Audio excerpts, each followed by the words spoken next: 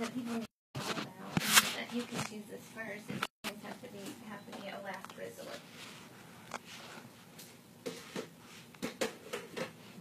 Okay, so if you are on Facebook, I'm going to ask you to check in. If you get to find the Men's Health Lecture under our Health by Design, you can check in. And does anybody know why we're focusing on men's health? First of all, it is National Men's Health Month, so that comes up after National Women's Health Month. So we have Mother's Day and then Father's Day. But the reason why I'm focusing on men is because notoriously, after 13 years in practice, I've noticed that I treat a lot more women than men. And so we started getting curious about why that fact might be, particularly because women actually go to doctors. It doesn't matter if it's a chiropractor, a nutritionist, a medical doctor. Any practitioner across the board will tell you women go to doctors 4 times as much. But did you know that women also outlive men? Then we ask the question, is that a coincidence or not? How many of you got to read the article that I wrote in Natural Awakenings about the 7 excuses why men don't go to doctors? Did you read it? Good. That's good. So we'll touch on a little bit about that because I want to get the men's feedback about how much of that is true and kind of try to dig in and get to the root, because I think as men, and you can correct me if I'm wrong, if I quote anything manly that I'm wrong about, tell me, because you're the governing body.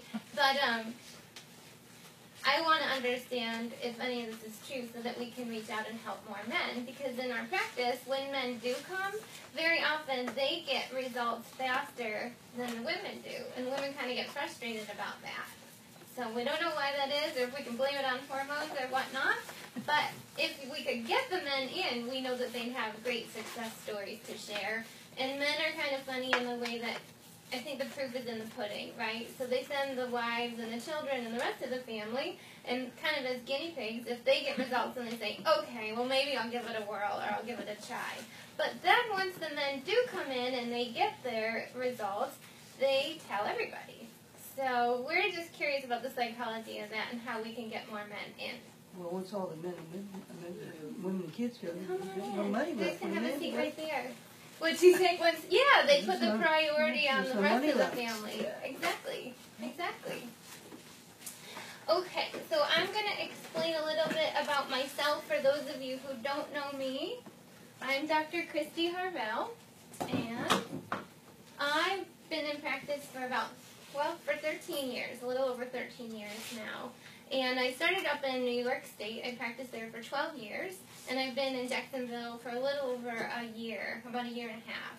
And so I'm seeing the same trends down here in Jacksonville, Florida, as I saw up in upstate New York as far as what types of populations of people we're reaching or are interested in care, or what they're coming in for, and kind of what our findings are through our testing. So lo and behold, even though you have sunny Florida, you've got the same health issues that we had up north. So we are in the same, other than climate, we've got the same foods available to us, the same stress levels, the same work ethic, the same inability to unplug from everyday, day-to-day work kind of a thing. So those are the main challenges that we're facing and that are interfering with our health and well-being. So I got started in practice because, like many of you, I was a consumer of the medical industry. I was in school and I was studying to become a medical doctor, and I started having my own, a pain condition, and I was seeking care, and I didn't know what I know today, and so I kind of got, I like to say, kind of shuffled through the system, bounced from specialist to specialist, doing all these different tests and poking and prodding, until the point where they were suggesting an exploratory surgery. So has anybody seen the little image on Facebook, the little girl that says, "I'm not an experiment"? I love that image. It's actually on one of our handouts. So that's kind of the feeling that I started to get. I don't want to be an experiment. You can't just open me up and hope to find something, or tell me you found something and not really know if you found it. So that's kind of when the light bulb went on for me, and I started looking for other measures, because it just wasn't good enough. To me, health meant something more. So eventually, I found a philosophy through chiropractic college that resonated with my idea of what real health was. And so through the chiropractic philosophy, they taught us that the body heals itself, that real health comes from within. There's no one-size-fits-all magic cure, take a pill that's going to suit everybody. Okay, so we're all individual and unique, and your body is capable of healing itself as long as two things aren't happening. Number one, as long as there isn't an interference. So there are things, and we'll discuss what things can interfere with the body's natural healing process. And also as long as there isn't some kind of critical deficiency, like a nutritional deficiency or some kind of building block that isn't available in the body. So if those two things aren't there, you guys see it on a daily basis. You cut your skin, it grows back together, break a bone, it heals. The body is adaptable, right? So through chiropractic, I knew all of that. And then you graduate one day and they give you the keys to your practice. And who was coming in my doors? Not these miracle patients that I wanted to help, with all their woes. I was getting neck pain, back pain, and headache patients. And I don't want to say that I'm not I'm not interested in that. But my neck pain, back pain, headache patients were coming to me with a big, long health history of other things that I know the chiropractic adjustment is powerful, and we could talk about how the adjustment helps more than just pain through the nervous system, but not everybody got better with the magic adjustment. And so I knew that nutrition would be a big piece of my practice, but I didn't really know where to start, because even in nutrition, you can still apply nutrition in a medical manner. And what I mean by that is you can give a pill, even though it's a more natural, safer pill, for a symptom, right? So you can look up, we've got a dictionary here, got headaches, what nutrients are good for headaches, and you can look up the RDA and go into like a GNC or any kind of health food store and start picking and choosing supplements. But what you don't know is if you're getting to the underlying cause of that headache or whatever your symptom is. So over the course of years of bringing nutrition in and different sales reps coming to me and trying to sell me on their products and what I should and shouldn't carry on my shelves and recommend, I realized that I needed more training in nutrition. And so it wasn't until I came upon kinesiology, which is a fancy word for muscle testing, that I really felt like I started to help people and get to the underlying root of problems and help them long term. And so that's kind of what I'm going to talk to you tonight excuse me, about what nutrition response testing is, how we use the muscle testing to individualize an approach and to get to the underlying cause of each person's individual issue. So if the topic tonight had been headaches, which it's not, it's men's health, but I'm going to teach you how men's health, it doesn't matter what we write up here, whether we write prostate issues or insomnia or low libido or heart disease or diabetes, whatever it is, the approach as far as what I'm going to do is the same. That doesn't mean that you're going to leave with the same protocol as you, or you, but what it means is that we have a system to check in, and the body can tell us what it's needing and what the priority areas are. So if everybody came in here with heart condition, and I'm not a doctor, I don't diagnose heart disease, and I don't treat heart disease, I treat people who might have a weakness or an insufficiency in their heart, you might have an actual heart issue. Yours could be caused by adrenals, which is where you produce stress. Yours could be related to thyroid insufficiency. Yours could actually be a circulatory problem. Yours could be a gastrointestinal thing where you're not absorbing nutrition that the heart needs. So can you see how that would start to be different regardless of what the word is up here? Okay? So what we know forever and ever is regardless of what the symptom is, there's absolutely and always a nutritional deficiency that's related to that. And when we have nutritional deficiencies, we have unhappy organs. Our organs don't function the way they were designed to function. Okay? The reason why we put this on a triangle is because if we change any one leg of this triangle, it's going to change any of the others. And you can also read it forward or backward or whatnot. So we know the more organ dysfunction we have, the worse the symptoms get, the more nutritional deficiencies are going on. But this doesn't always have to be symptomatic. By the time we get to this nutritional deficiency, organ dysfunction, this could be going on for years, sometimes up to 8 to 10 years before the body finally will show this. And the reason for that is because If the heart is unhappy, it will start to steal nutrition from other less important organs, like your bones and muscles, for example. And so your body, being adaptable and able to heal and compensate, will do a good job at that for a really long time until something else breaks down in the chain because it stole too much nutrition. Okay, so that's why you don't always know what's going on underneath the surface. And our job with nutrition response testing is to try to arrest this progression anywhere on the triangle so that we can be preventative. So we don't always wait until symptoms. We actually have wellness practice where once people are well, we keep them well and we do well checks on them. That's something you men aren't very good at. You're the wait till it's broke kind of a thing, right? Why is that? So I have some theories of my own. So how many of you have ever said, I don't trust doctors? We got one honest one. And it doesn't have to just be the men in the room. You said it too. I said it.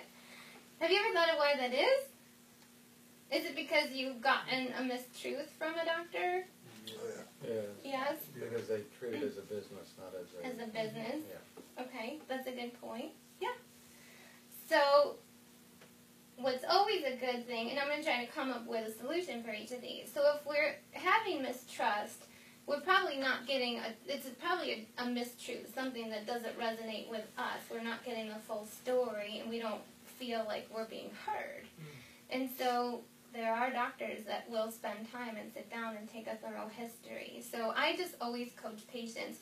Don't necessarily give up on health care, but find a practitioner that resonates with you. You know, your health is something that's intimate and it needs to be close. So you need to have a close relationship with your practitioner, somebody that you trust and who understands the way you want to approach your health and isn't just dictating and demanding on you. And guess what? If your current doctor can't do that, whether it's an alternative doctor or a medical doctor or a chiropractor or whatnot, get another one. You have the right, it's your body, to get the care that you're demanding. Now, I'm not saying that you walk in and you know better than your doctor. Your doctor is a highly trained professional. But there are things that I'm not willing to do. And if a doctor won't listen to me, I'm going to find somebody else, you know. And your doctor, I want you to know your doctor is supposed to be there to listen to you and give advice, not to judge you on what your ultimate decision is. So, doctor is educator. They're supposed to educate you, but not just on what they want you to do. They're supposed to educate you on both sides of the fence so that you can make an educated decision on what's the best decision for you and your family and your ethics and your belief systems. Okay? So I think the mistrust comes from also sometimes feeling judged. How many of you have said, I don't want to spend the money on the office visit or the testing? Anybody? We have such an honest stream. I love it. Because you work hard for your money. So why would you put your money into, again, going back to the trust factor, if it's something that you're not seeing results, right? So sometimes I think the money thing comes with value, right? You're willing to spend money on something that you believe in or that you see value or you get results in. So that's, again, the proof is in the pudding. So in our office, we do muscle testing, and it's unusual and weird, but one of my mottos for the whole 13 years I've been in practice is weird works. So we're comfortable being the doctors that are willing to do the weird, unusual stuff because we know sometimes, oftentimes, the traditional isn't the be-all, end-all answer, okay? But being weird is okay if we get results. If we don't get the results, then we're just weird. We actually had shirts for our 10-year anniversary, and it was fun. It was like our pride banner. But when the money issue comes up, we like to coach people on the fact that if you're not willing to spend the money today on preventative natural measures and whole foods and nutrition and giving your body the nourishment and building blocks that it needs, ultimately you're going to end up putting your money somewhere where you're already telling me you don't want to put it in a system that you don't believe in. So the sooner we can interrupt this cycle, the less expensive the long-run health consequences are going to be.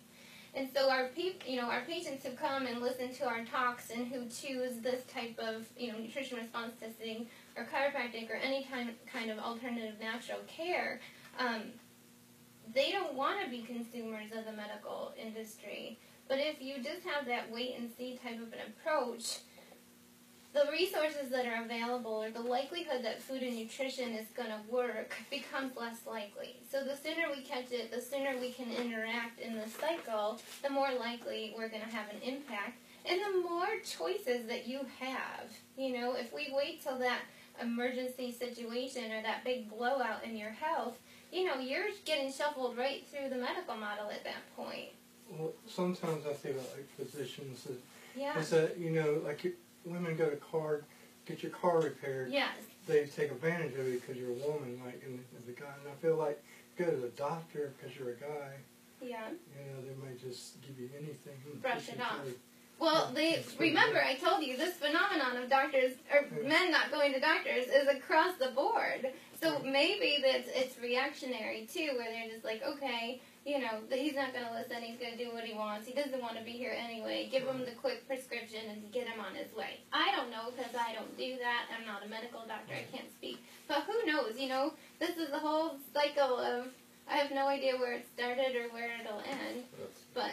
Kind of the analogy that you can look at it is the way men and women buy shoes. Yeah, how we buy shoes. Well, how much time do you take deciding on a pair of shoes? Well, that's true, a long time. Right. Yeah. And, But what do you base it on when you get a pair of shoes? you know, I mean, okay, Function. they work. They work. They're comfortable, they support my feet. Yeah, they it's work. all like reasons. You're not worried about looking cute. Matching your bag, or all this other stuff. I know. Black shoes, brown shoes. What about the navy? Navy goes with everything. Okay, how many of you have had something going on and you didn't go to a doctor because you thought, it's probably nothing? Oh, yeah. Well, how do you know? How do It might you go- know it's probably nothing? It might go away. Yeah. So, in our practice, we don't treat symptoms. We're not interested in just treating symptoms because, like I said, it's a pill for a problem. Even though our pills are a lot more natural and safer than some of the, you know, medications out there, your body is intelligent. So, in the ultimate situation, you want your body talking to you. And that's what I love about nutrition response testing, is because it's my way of listening to what story your body is telling on a day-to-day basis as it's dynamic and changing and growing. Okay? So that symptom is like the check engine light. Do you ignore that too? No. You said yeah! Not a check engine light. Hey, if you did ignore the check engine light, what would happen? Well, then she'd be on the side of the road. But could it end up being a way more expensive Oh, yeah. problem than if you just went and got the little oil change or whatever it possibly could have been, That's the for fluids topped off or the filters changed, right? That's right. So we can't do that with our bodies, right? We have one body. We can't replace our filters or take them out and rinse them off and wring them out and shove them back in. It'd be cool if we could, right? Yeah. So the check engine light is the call to action. So we don't treat the symptoms, but it tells us the body's saying, hey, I don't like what's going on. I don't agree with that food. I'm sensitive to that chemical. There's a lot of things the body is capable of telling you. A lot of times when we ignore and we suppress and we just shove it down, our bodies, we lose communication with the body. The body becomes less intelligent, and then you don't realize it's a slow progression of like, oh, pain is normal. Did you know no pain is normal? Pain is never normal. It's not normal. It's the body telling you there's an inflammatory process. I'm angry over here. I'm irritated. Something started that process. So we're not going to treat the pain and numb the pain and just give the Motrin or Aleve or Advil or whatever it might be. We're going to go back a step further and say, why?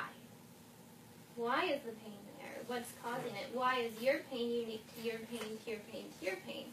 Okay. Whereas guys, we're supposed to tough it out. Hey, that's on my list. You If cheated. you fall down. I'm tough. I don't need help. That's number 6. And then I said, let me guess, you're lost and you don't need directions either, right? You're so stubborn. You're so stubborn. You are tough, and that's what attracted women to you in the first place. That's why we couple up in life, right?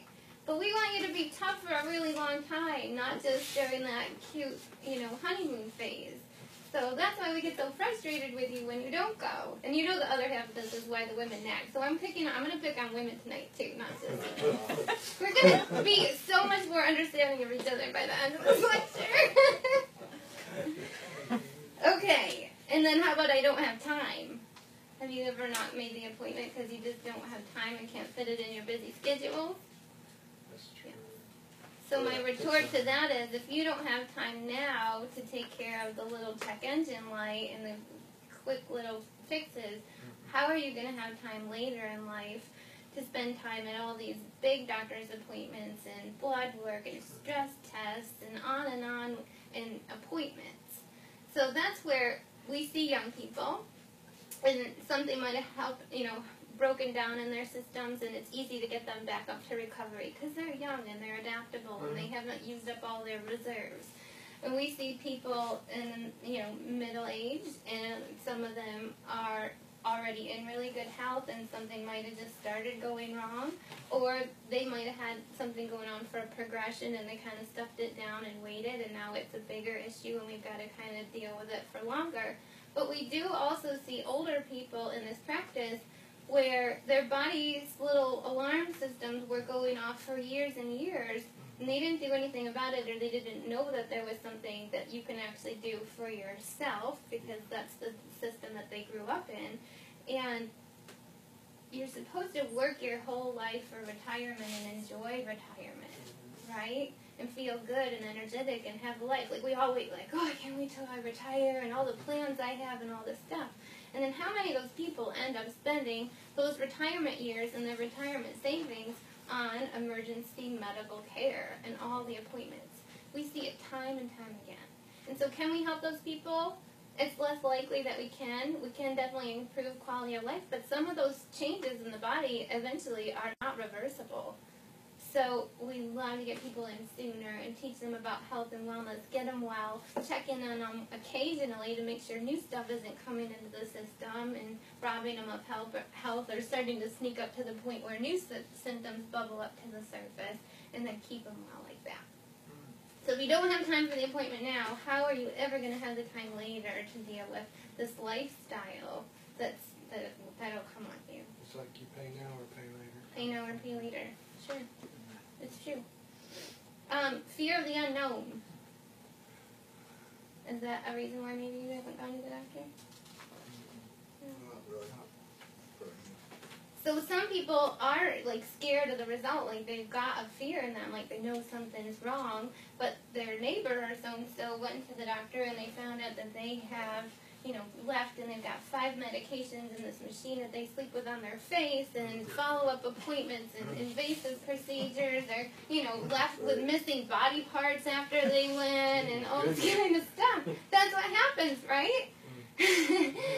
Well, that doesn't happen here. We have a really fun practice where we get people well. We don't deal with body fluids. We don't have scalpels or anything sharp. It's really fun. And we just give people super healthy nutrition and start to modify the diet in a gradual manner that eventually can become a lifestyle change. And then we let them go on their way and live their life. Doesn't that sound good? It sounds good. And I'm not painting a pretty picture. That's the practice that we have. And that's what's possible. That's what we want people to know. Like, sometimes when I don't feel good and something happens in my body, or I'm fighting something or whatever, I'm always so grateful that I know what I know, because there's so much that we can do for our own benefit. And I don't think that the medical model's painting that picture. I think they're painting a lot of fear and kind of like a reliance, like a dependency. Like, we know more and more situations where it's a take this for life, and they're just comfortable with that. Well, they want to cut you. Yeah. Well, remember we were talking about this? So they don't have this whole picture, right? So you go in and they're just dealing up here on this level for you. So what are your options when you're just going for symptom care? Suppress the symptom. That's the whole thing. So that's my challenge, is go walk into your medical office on Monday, sit down and wait for the doctor to come in and say, I feel great. They're going to look at you like, why are you wasting my time? Get out. I have a waiting room full of people, right? When